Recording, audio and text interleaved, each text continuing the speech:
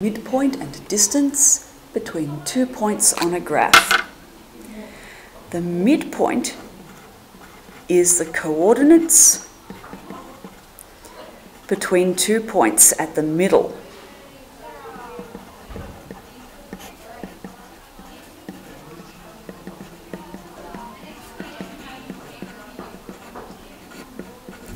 And we get it by finding the average of the x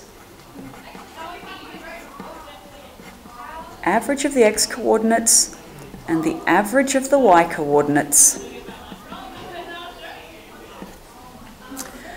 Now, we can also get it from a graph. So if I have to find the distance or the length between these points and the midpoint between these points, the easiest way is to graph them first. Then if you're comfortable with the working, great, we'll show the working. So the point -3, 2, and 5, 3,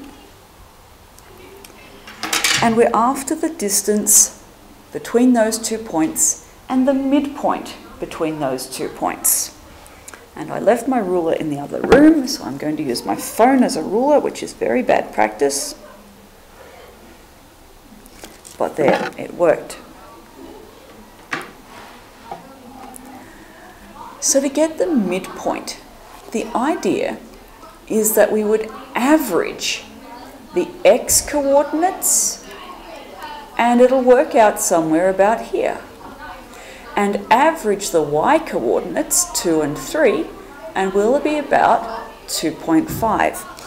So you can see between 2 points where the middle is going to be, and I want the average of the x's to get that, and the average of the y's to get the y coordinate.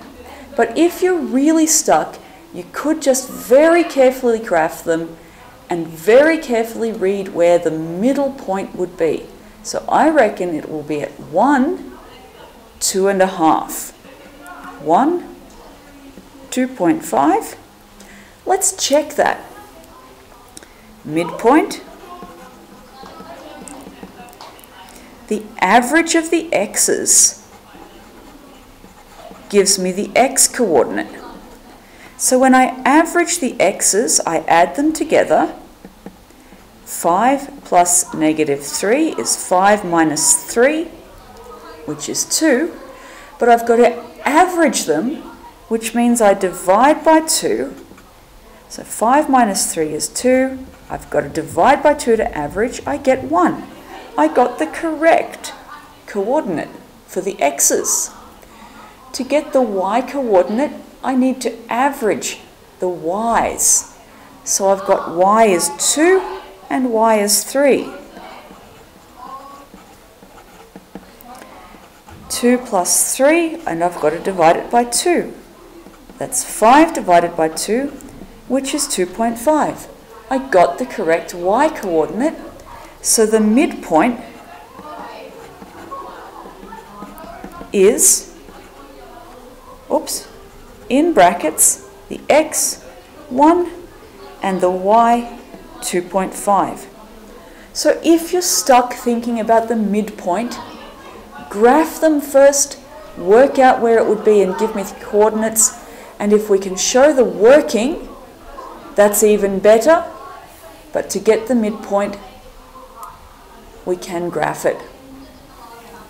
Now the distance, this is the hypotenuse of a triangle. To find the distance or the length, we use Pythagoras. We graph the points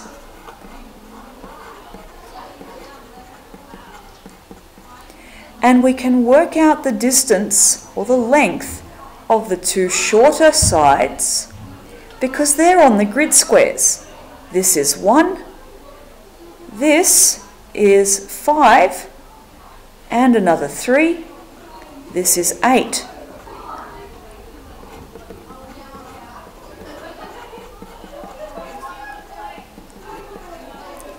And then we use Pythagoras to find the distance between those 2 points, which is the hypotenuse. C squared equals A squared plus B squared.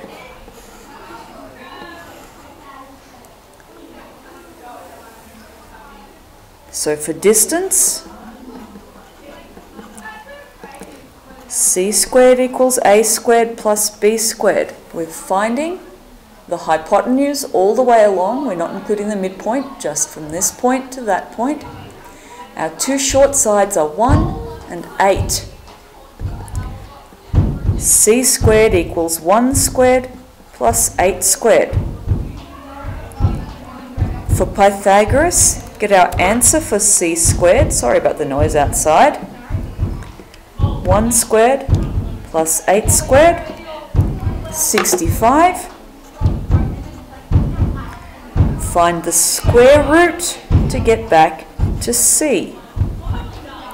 Square root of 65.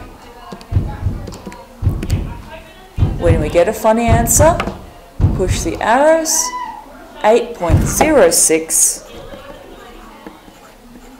And we just say units, because we're just on a grid, we don't have centimetres or anything like that. Now, easiest way is to get those short sides from graphing the points. But if you're feeling very clever and you want to go just from the points, then the distance between the 2 x values, here we just subtract. 5 minus -3 was 5 plus 3, which was 8. The distance between the 2 y values, we just subtract. 3 minus 2 was 1. And we could work out that this was 1 and this was 8 without graphing them. But if you're watching the basics video at this time, chances are you're better off graphing the points, getting the distances from the graph, and just using Pythagoras without worrying too much about x's and y's.